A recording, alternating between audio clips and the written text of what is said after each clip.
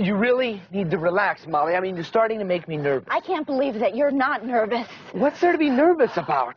Ray, after 6 months of chemotherapy, 2 operations, and 3 years of vegetarian eating, this is your final blood test. I mean, you heard what Dr. Showalter said. If the test turns out positive, there is nothing that they can do. I mean, I think I have the right to be just a little bit nervous here. Yeah, but if it shows up negative, it means the cancer's in remission. But what if it's positive? But what if it's not? But what if it is, Ray? Yeah, but what if it's not, Molly?